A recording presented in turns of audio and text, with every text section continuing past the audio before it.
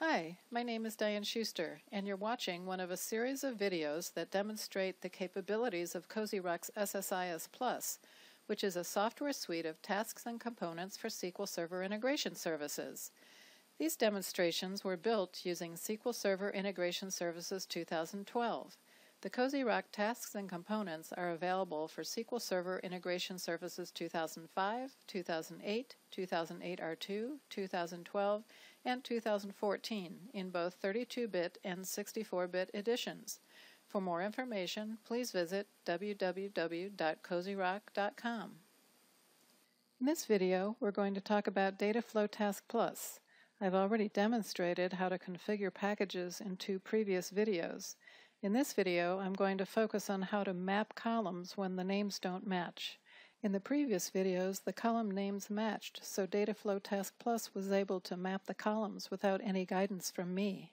In this video, I'm going to show you how to handle a more complex situation. This scenario required me to set up a table that shows Dataflow Task Plus how to map the columns from the source to the destination. I'm going to go quickly through the configuration without much explanation since I have shown how to set most of this configuration up before. I will slow down my explanation when I'm showing anything related to the mapping of columns. Here are the requirements for the package I'm going to configure. Like in the video named Excel Import, I'm going to be using Excel files as the source. All the columns will be transferred into a single SQL Server table. The Excel files have some different columns and different numbers of columns. Column names don't match between the Excel files and the SQL Server table. We have some columns that are named the same in each of the Excel files, but they map to different columns in SQL.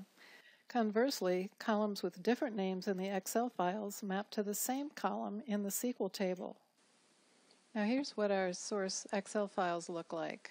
As you can see, all three of the files have columns called Style and Color. And then two of the files have a column called Size, and then they each have a column that has an address in it, but the column name is different in each of them, and all of those will be mapped to the same column in our SQL Server table.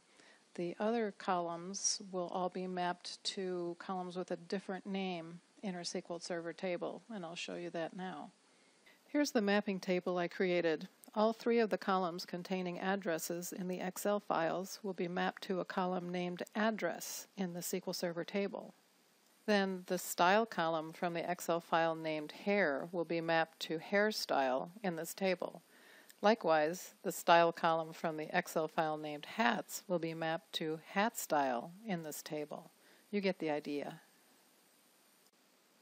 Now we'll get into the configuration of the package. First, we'll drag the for each loop container onto our control flow canvas. And we'll change the name to Loop Through Excel Files. And then we go to the Collection tab. And we'll set up a couple of expressions, same as we did before. So we set up directory and use the variable called directory.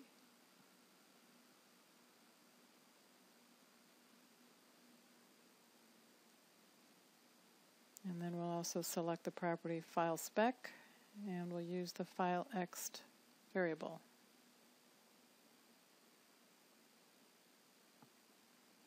And we want to select name only.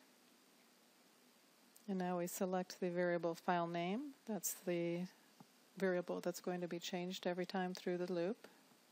Now we use the execute SQL task, and we'll be using it twice. The first time we're going to use it to read the worksheet name, because each Excel file has a different worksheet name. And I do have a table set up for that. I didn't show it to you this time. So we select single row for the result set, and we select the connection manager for the SQL Server table. And now I'm going to paste in the select statement that I already had set up. Now we'll go to parameter mapping. And in place of that question mark, we want to load the file name.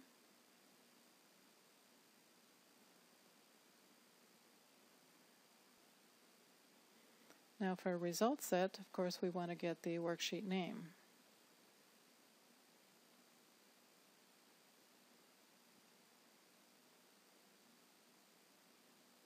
Now we're done configuring this execute SQL task. Now we're going to use it again, and this time we'll be loading in the whole column mapping table into the variable that's an object variable. And now I'll slow it down a little bit since this is the part that has to do with the column mapping. So for result set this time, we'll choose full result set. And we choose the connection manager for the SQL Server table. Now I have to go get the SQL statement that I already had set up. You can see it there that we're pulling the source column and the target column based on the file name. And we're going to set up the file name part of it right now.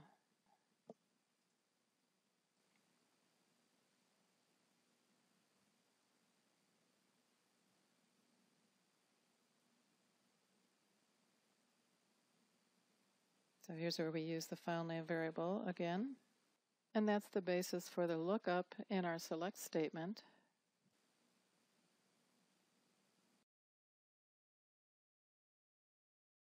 And now for our result set, we put 0 for the result name. Then we choose our per file column mapping variable to load the whole mapping table into.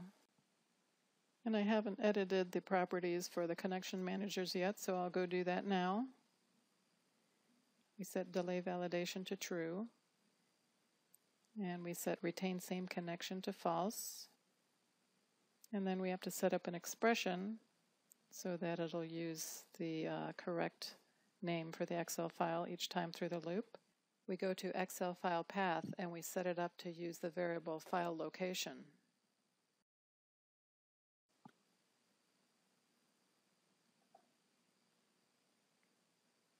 And now we'll go in and edit the properties for the connection manager for our SQL Server. And again, we'll set delay validation to true. And that's all we need to do there.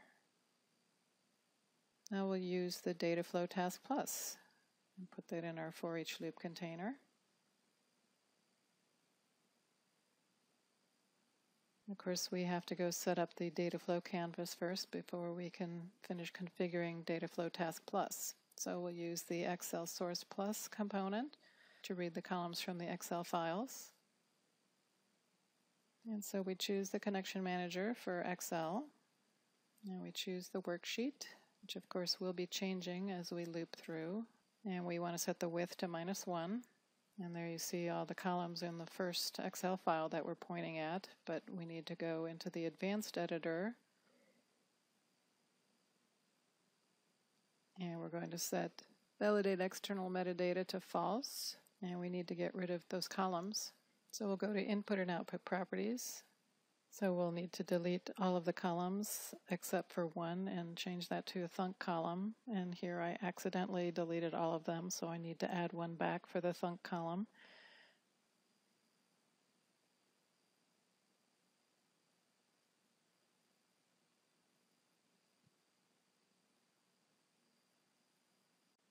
And because I had to add this back in as a new column, I need to set up the data type. And then I also want to fix the length to match the length of the output columns.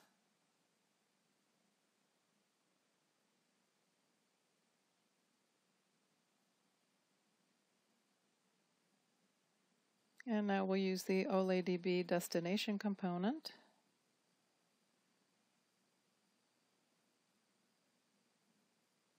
And we'll go in to configure it.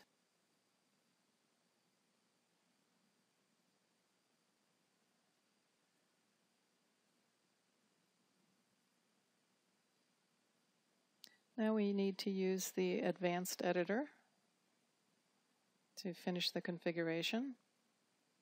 We go to component properties, and we want to set validate external metadata to false. And we'll go to column mappings, and we need to remove those columns. So we go to external columns and delete all but the last one, which as usual will change to a thunk underscore column.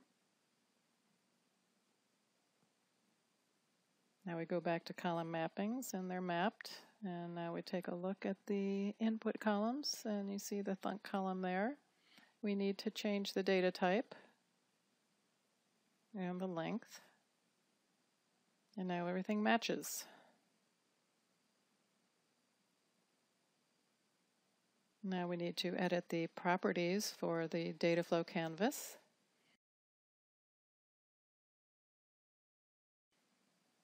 Because we need to change the Excel worksheet property so that it uses the variable that we set up for this and that we populated with the first execute SQL task.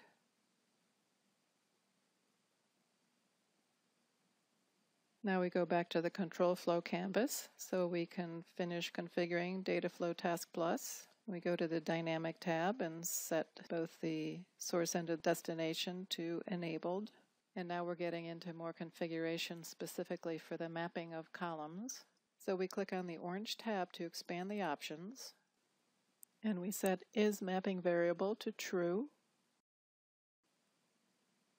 And then we click on mapping variable and we choose our per file column mapping variable.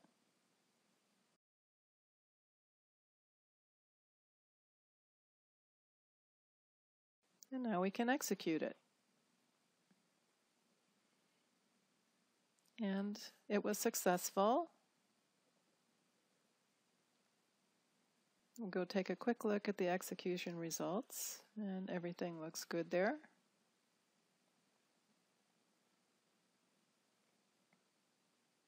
And I will display the contents of our mapping demo table, and there you can see all of the columns have been mapped properly to their respective columns.